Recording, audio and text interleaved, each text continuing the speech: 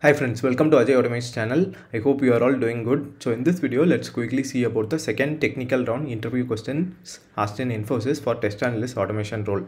Okay, so you can call it as a client round because there were some client team members also in the meeting. So the interview was mainly focused on Java programming, OOPS concepts, Java collections concepts, and there were various questions asked from manual testing and selenium techniques. Okay, so the duration of the interview was 1 hour. So this is a second technical round. The candidate has already cleared technical round 1. Okay, so in few projects there will be 2 technical rounds and finally there will be a HR round. So let's start. Let's see the questions asked. So initially there were some programs given in the chat and we were asked to guess the output of this program. Okay, so initial questions were focused on exception handling techniques. So let's see the output for the first program. So here you see a try block, and immediately after that try block there is a system.exit command present, which means the program will be terminated here and none of the remaining lines will be executed. Okay, so few of the candidates answered try block and finally block, which is wrong because after system.exit JVM terminates the program, so only try block will be printed in the output. So be careful in these kinds of questions.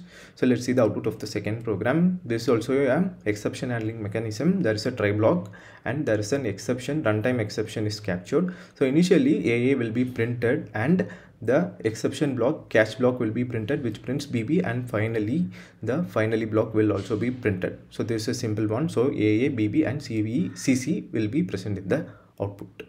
Okay, so let's see the next program.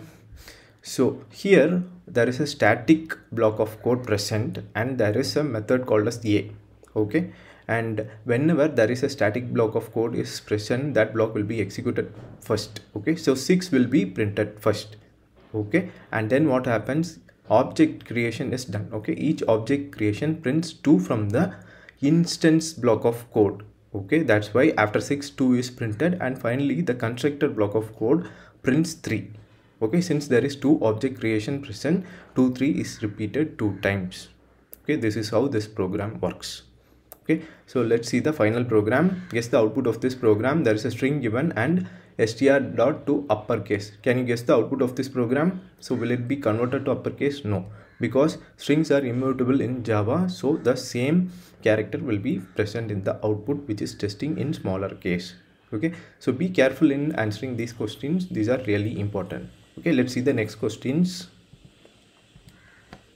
So these are some of the Java concepts or OOPS concepts questions asked in this second technical round. So the first question is how an object is being stored in memory. So as you know, objects are stored in heap, whereas reference to that object are stored in stack. Okay, so basically talk about heap and stack and explain the process to the interviewer. Okay, so next question is, can we declare a class as private? No, we cannot declare top level classes as private because it would be inaccessible to another classes. So basically what we can do is we can declare inner classes as private. Okay, so then there were questions from access modifiers. What is the difference you see between private and protected access modifier? What is the default access modifier, and where you have applied inheritance in your project? This question I have seen in many interviews. We have used inheritance in many scenarios. Okay, in our automation framework we are invoking many methods and tests from base class to our child classes, so you can explain that cases to the interviewer. Okay, and finally there were questions from lot of questions from Java collection area. Okay, what type of Java collections you have used in your project, what is the difference between array and array list, what is hash map, and where you have used list in your automation framework. Okay, so these are kind of important questions not only in Infosys but for many automation interviews. So please do go through all these questions.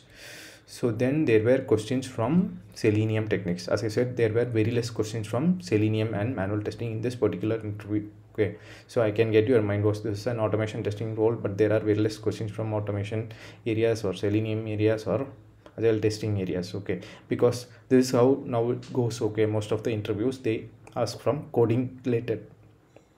Okay, there are a lot of questions from programming and very less questions from selenium techniques or automation techniques. Okay, we have to be well prepared in coding areas. So now let's see what are the selenium questions asked. How do you perform test execution of automation scripts? So you can explain about how we are executing tests in local and how we are executing tests in CI/CD pipeline methods. Okay, then what are the challenges you have faced in automation? How did you overcome it? This is a question asked in many interviews, so you can explain what difficulties you have faced during automation. Okay, and then there was question like, how do you verify all the links response code is successful?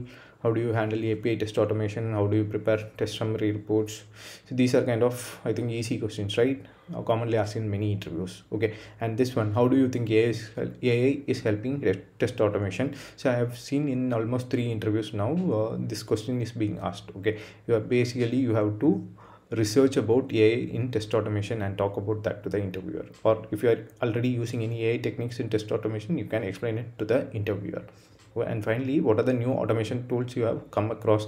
Do you think it will replace Selenium?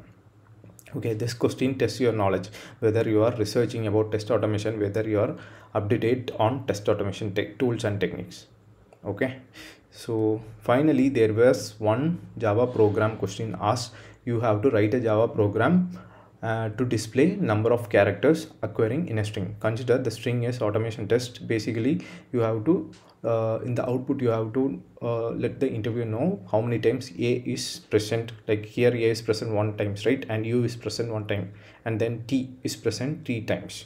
Okay, so this is how the output should be. You have to write a Java program to display number of characters occurrence in the string, and you will be given 15 minutes for this final question. Okay, so these are the technical questions asked in this second round technical interview from Infosys. So we have come to end of today's video. I hope this video will be really useful for your upcoming automation interview. Okay, so please do subscribe my channel Ajay Automates for more automation interview preparation training videos. Thank you for watching. Take care. Bye.